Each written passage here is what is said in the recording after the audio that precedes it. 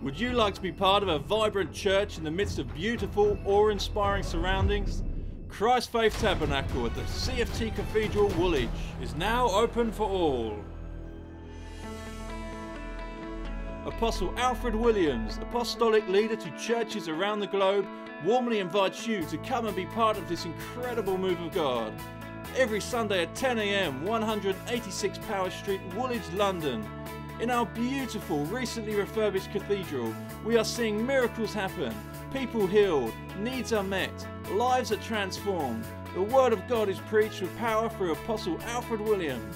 I want you to know this, that there is a God in heaven who has sent His Son Jesus Christ, and by Him, anyone who believes in Him carry the very authority of God with which He created the heavens and the earth. Jesus said, freely you receive and freely give. I want to say this to you.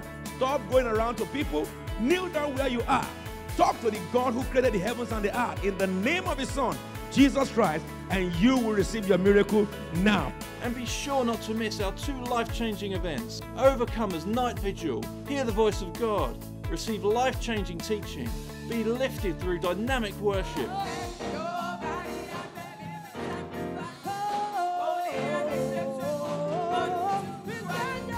Become an overcomer on the last Friday of every month at 7 p.m. And also come and celebrate with us at our exciting monthly Victory Nights. Receive your breakthrough. Be empowered to win. Come and claim your victory on the 1st, 2nd and 3rd day of every month. Whatever age, nationality or background you are from, there is something very special for you at the Christ Faith Tabernacle Cathedral, Woolwich. Every Sunday at 10 a.m, 186 Power Street, Woolwich, London, SE18 6NL.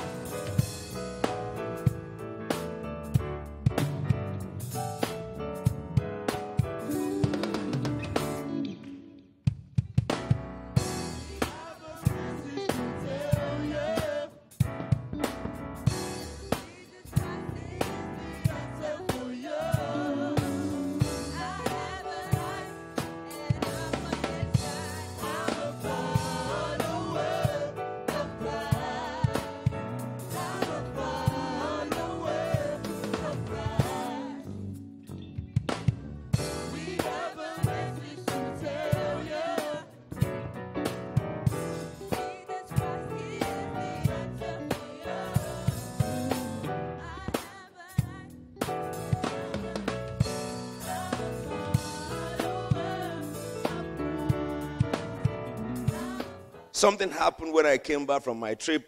I think when I was going to Birmingham 2 weeks ago, I had a discussion with somebody, and the discussion touched my heart. Because for 3 months in this church, I've been preparing you for this discussion.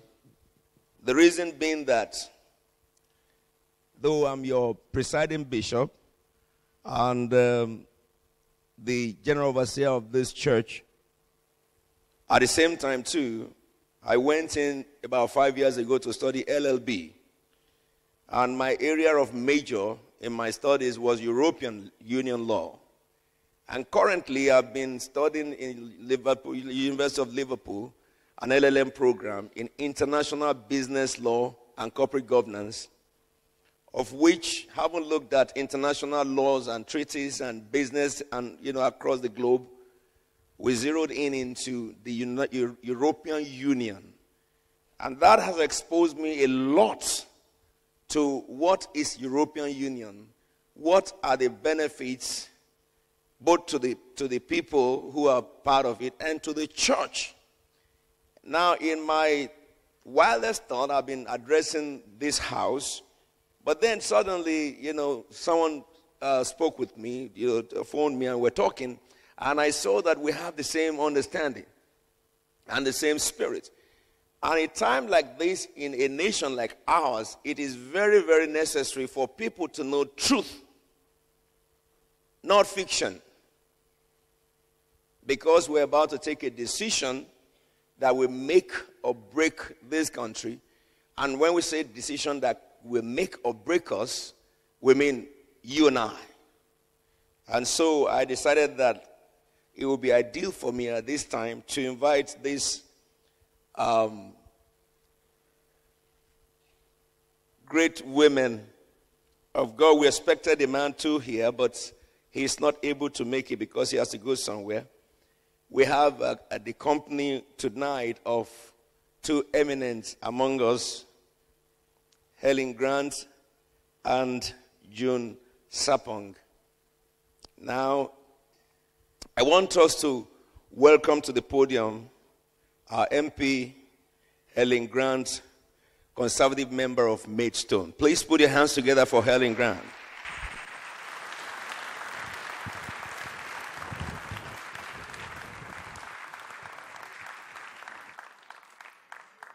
Well, hello everyone, and thank you so much, Apostle Williams, for inviting us to this amazing building.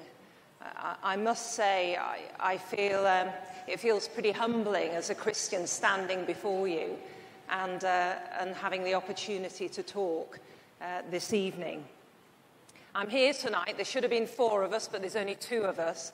But I'm here tonight with a wonderful lady called June Sarpong, MBE. She's a TV presenter and broadcaster.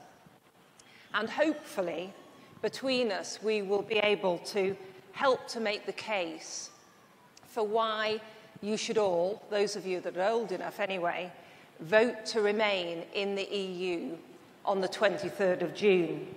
At the moment, the big problem for me with the referendum is that there are so many facts, figures, statistics, charts being bandied around by both of the teams.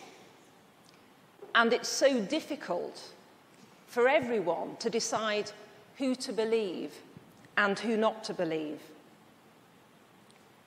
Most of the people that I speak to actually understand that everything pretty much is arguable and nothing very much is provable. But even that situation is made even worse because both of the sides have become completely polarized in their views. So tonight, I'm not going to do the facts, figures, stats, bar charts. I'm not going to do that. And the 4 points that I will make to you this evening are of a much more personal nature.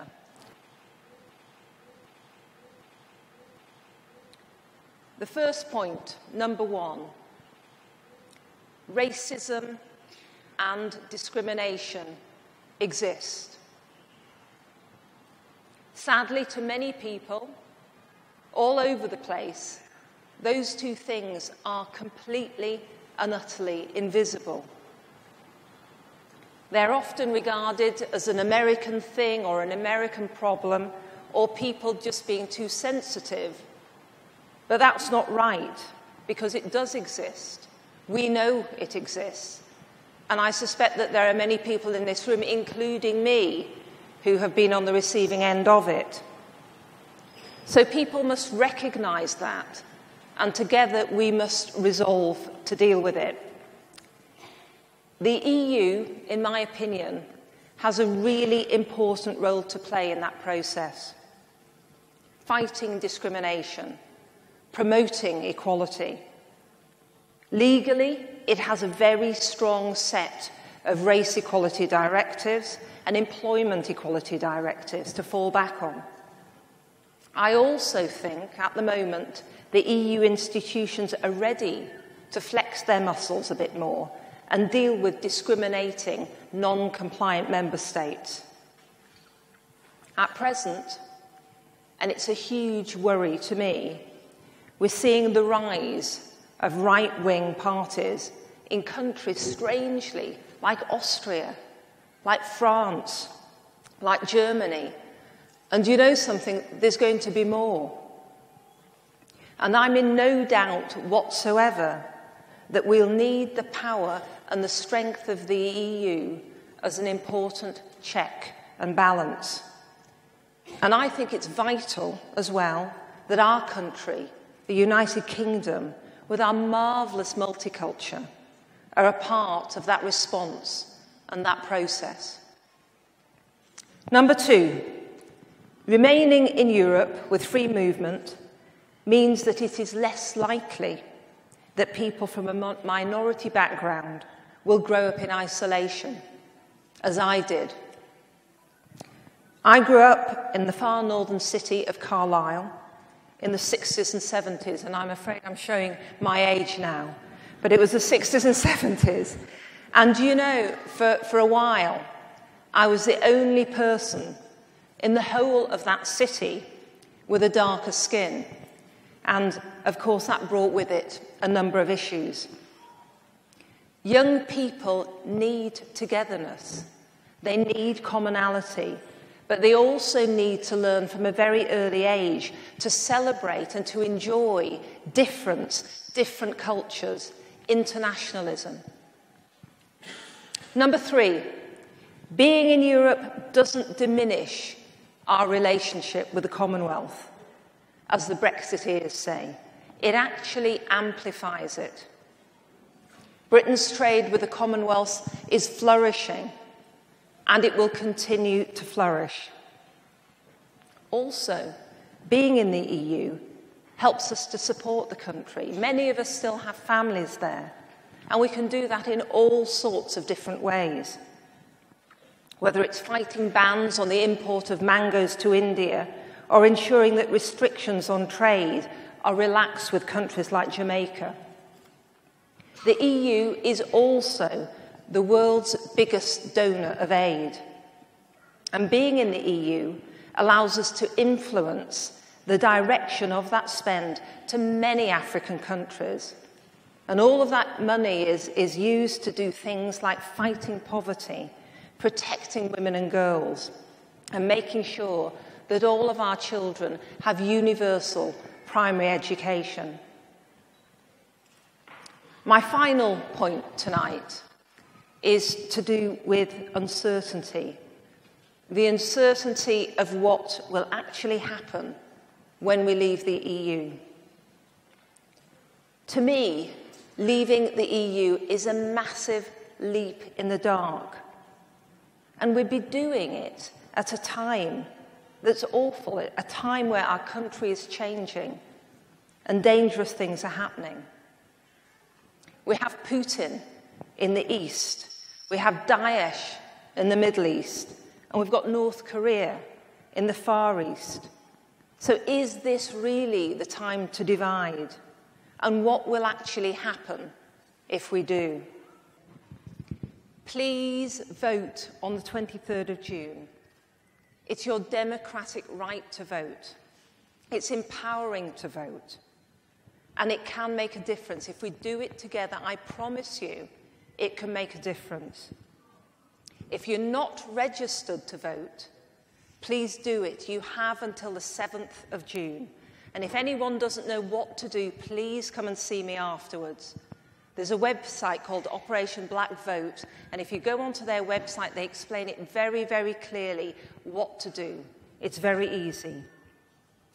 Thank you once again, Apostle Williams, for inviting us in tonight. Thank you so much for listening. And I think it's over to my colleague, June.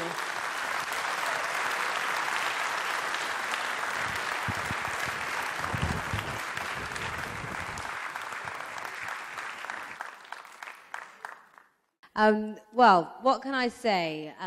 I am so excited to be part of the Stronger In board, which is the official campaign to help keep Britain in the EU.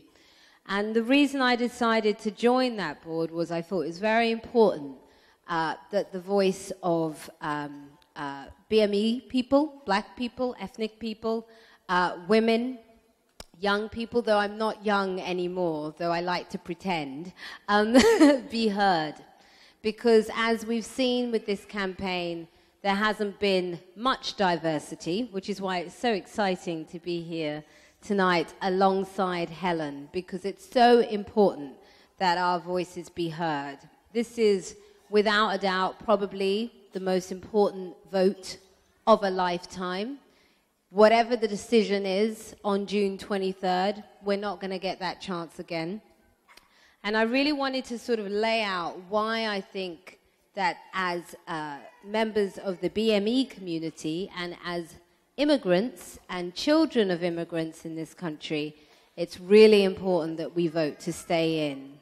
When it comes to diversity, as we know, Britain is not perfect at all. All of us here have experienced prejudice and racism at some point in our lives. We know that the playing field is not level when it comes to work. We know particularly in relation to our men. But where we compare this to the rest of Europe, we are way ahead.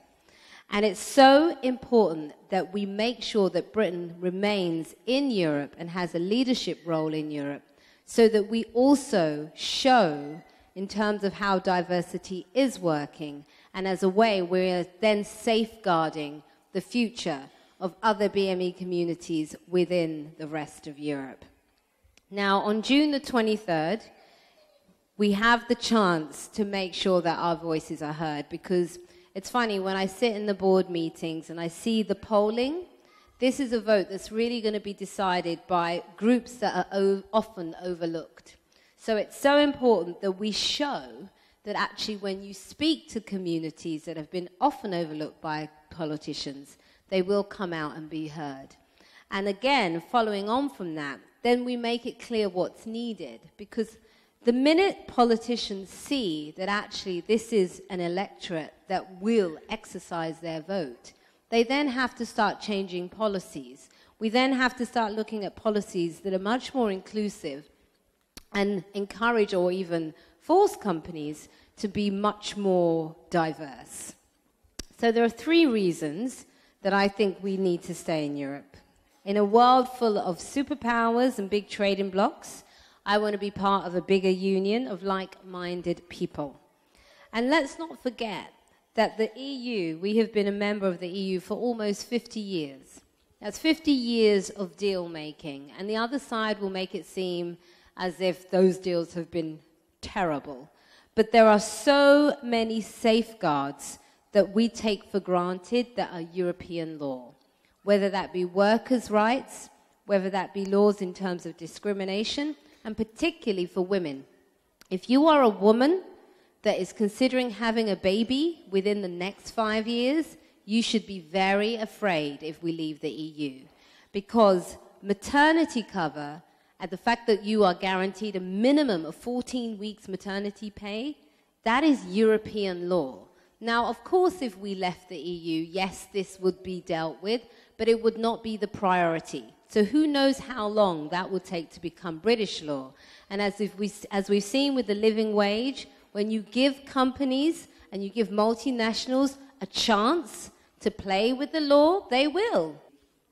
Also, I just want to end by saying, so often we as people of color are overlooked. So often we are ignored, and this is a time for us to be heard. And I really hope that you will all register. So if you are not registered to vote, it's important you register by June the 7th, because if you don't register by that date, you cannot vote. So number one, first thing, if you're not registered, make sure you get registered. And as Helen said, if you go to Operation Black Vote, you can get all the information there. And then June the 23rd, let's come out in big numbers. Let's vote to stay in. And all I will say to that is I will be praying that you all vote in on June the 23rd. So thank you very much for having me.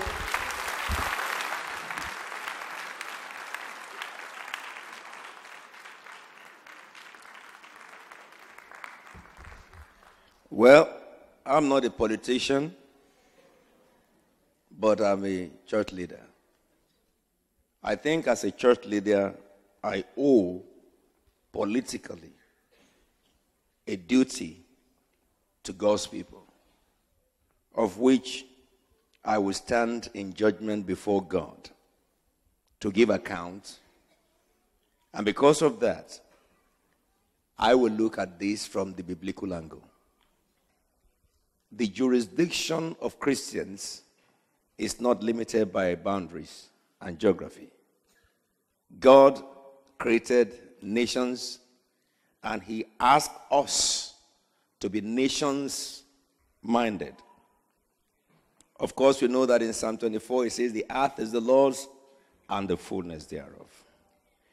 If you look at also the book of Acts chapter 1, verse 8, when they asked Jesus that when will you restore back the kingdom to Israel, he said, you will receive power after the Holy Spirit has come upon you, and you will be my witnesses first in Jerusalem, which is your location, then Judea, then Samaria, then to the ends of the earth. So we understand by evidence of the scriptures that anything that will expand the jurisdiction of Christians can never come from the devil but God. Let me read this to you. Let me just share this with you. If you look at the book of Acts 13, it tells us the story of the first missionary journey. And that scripture says that while, in the church of Antioch, there were prophets and teachers, and while they were fasting and worshiping, the Holy Spirit says, separate for me Paul and Barnabas for the job or for the work that I have assigned them. Verse 4 says, after they have fasted, they prayed and laid hands on them and sent them. And they moved from nation to nation, preaching the gospel. Now, the only thing that I believe in relevance to this is this. We British, being part of EU, it removes the border. The first advantage to the church is the first privilege for you and I, who are God's people, to be able to go to any part of Europe and evangelize these nations without any hindrance. Since we became member of EU, some of us have been utilizing that. Some of us have branches now in Italy, in Germany, in Berlin, in Holland, all over the whole place. Not only that, since we started, or since Britain became part of EU, some of us Christians and churches have put investments into those countries, and we were able to do those things because we were treated as part of the nationals of those countries. All right? Now, the fact is this. The Church of God in England have not maximized this potential. Because as I'm speaking now, if I ask from church leaders in England, I'm sure that if 10% of us have exploited that opportunity, that would be by God. And I believe very much that this time that we are coming into in the age of time is a time that the heartbeat of every Christian is how to reach out to the lost. And the time that the Church of God began to grasp the understanding that, look, if you say that I'm a British, what that means is that I'm a European. It means that I can just get out of this place and move to Germany and set up there. I will be taken as a German, and I have all the privileges and legal rights of a German. If I move from Germany to France, I have all the legal rights of a French. If I decide to go to Italy and move to Holland, I have nothing to hinder me. This season is the season that the Church of God, in the majority, are just waking up to the consciousness. And is this the right season to shut the door? God does not open a door only to shut it without realizing his purpose. Let me say this to you. If we look at, I was checking this out recently. When I began to move from London to Germany and other parts of Europe, I discovered that the black race in, let's say the black race outside Britain, it looked to me that they were sleeping. You know why I said that? Because in England, we have a lot of black people in the parliament, a reasonable number of black mayors and black, councillors. Now the mayor of London is a black man. But in Germany, it's not so. Germany just produced their first 2 black MPs. And when I got to Germany, I saw an inscription in Germany of black people coming to Germany. The first medical doctor who was an African in Germany was a medical doctor, 18-something. And I saw a lot of Germans who are blacks, all right, who have lived 3rd generation there. But is it not interesting that despite the fact that there are many, haven't seen us in England rising to the top, they are just waking up to such. And now the 2 black folks we have in the parliament in Germany are Karabi Diaby and Charles Humber. We need more blacks in the parliament. And currently, we as a church are having a few number of things to do with German government. I will be visiting the Parliament of Germany on the 8th of this next month, June. The issues we have been looking at is how can the church affect the black community in Germany and help them as we have helped black community in this country. Now, if we pull out of Europe, what will happen to us on the night we pulled out? Number 1, the door is shut. So all our investment that we have encouraged our members who have set up businesses in Europe, what will happen to those investments? They'll be treated as foreign investors. And nobody has told us the tax implication of that yet. Some of our people have bought houses in Europe.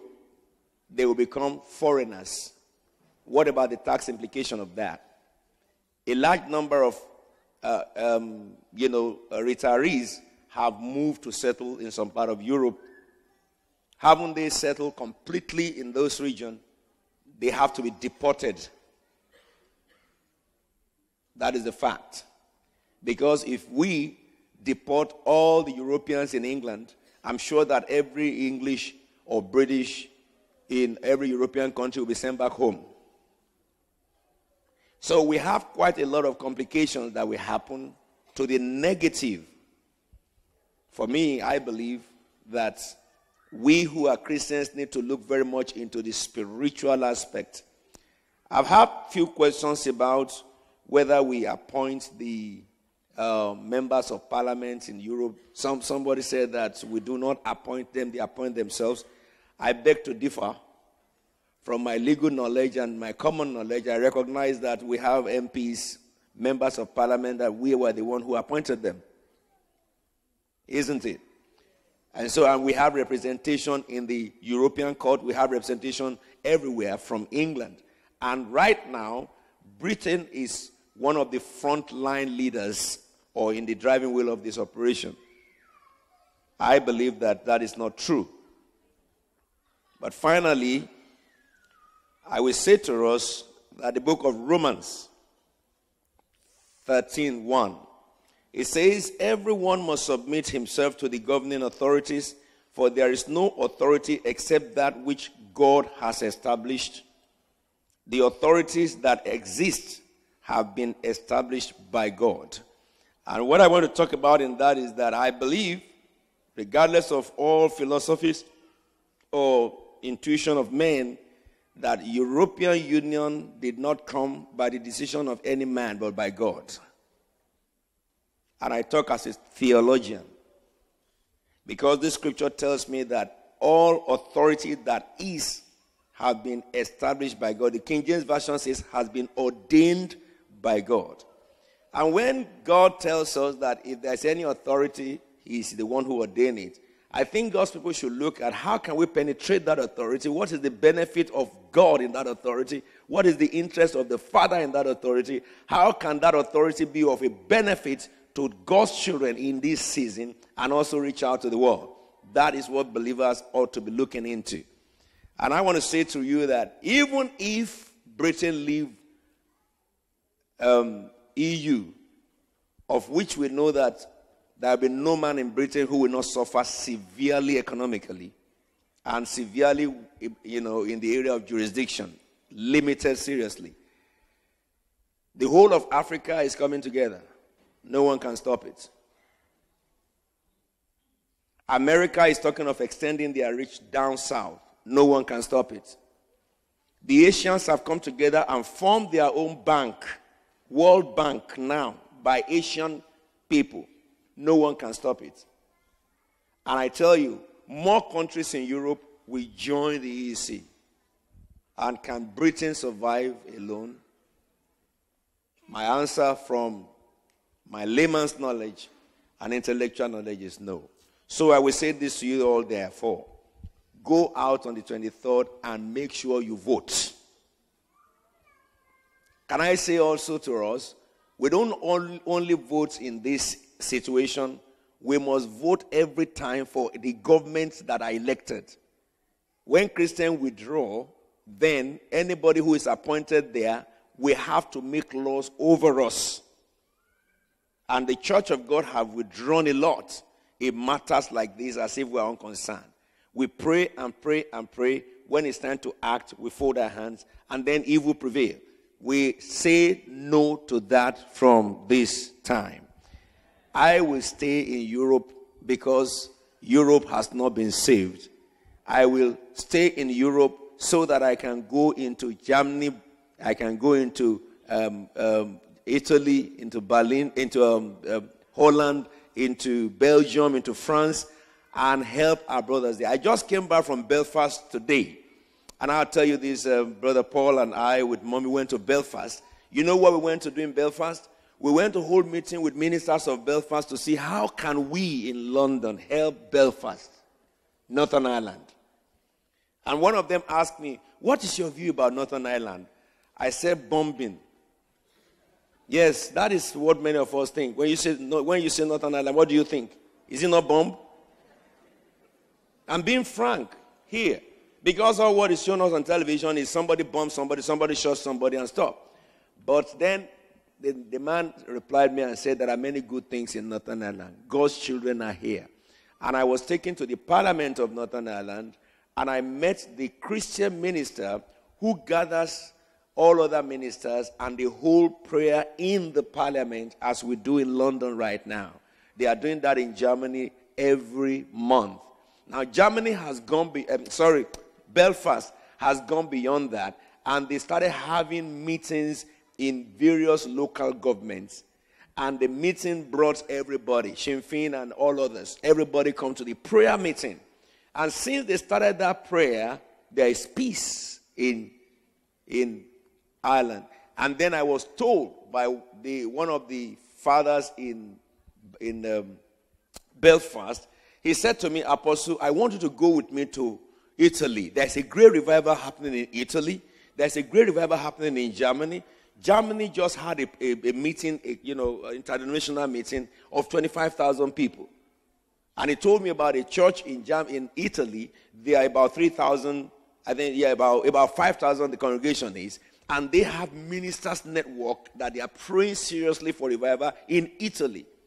And I said to him, no problem. I will go back to London. I will speak to ministers in London. We will all go to join them in Italy, and we will go to join them in Germany, and we will go to join them in other parts of Europe. Then, if that is the word of God, and that is what we want to do, why should it all be shot against us? Because if we're out of Europe, you and I will have to queue for visa. And let me say this to you. They will turn you down. I'm not praying. I am telling you the truth. Hallelujah. The moment you appear there, they will turn you down. Because sometimes now, even when we bring our red passport, sometimes the look they give us, we ignore it. The Lord said to my Lord, sit thou at my right hand until I make all thy enemies the footstool of thy feet. Go out and register. Go out and vote. It is beneficial for the kingdom of God. God bless you. Would you like to be part of a vibrant church in the midst of beautiful, awe-inspiring surroundings?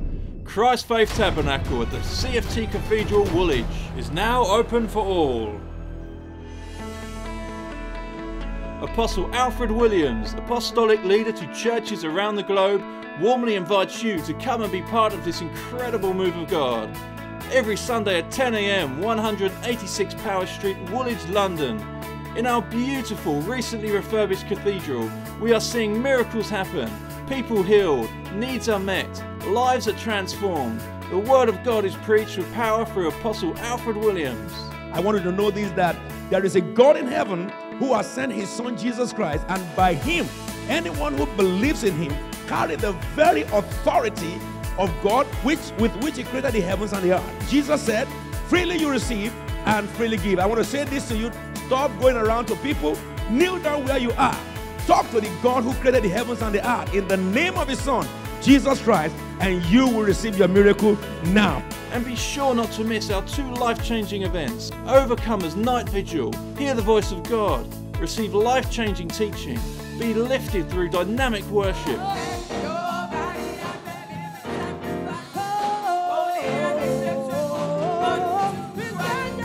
Become an overcomer on the last Friday of every month at 7 p.m.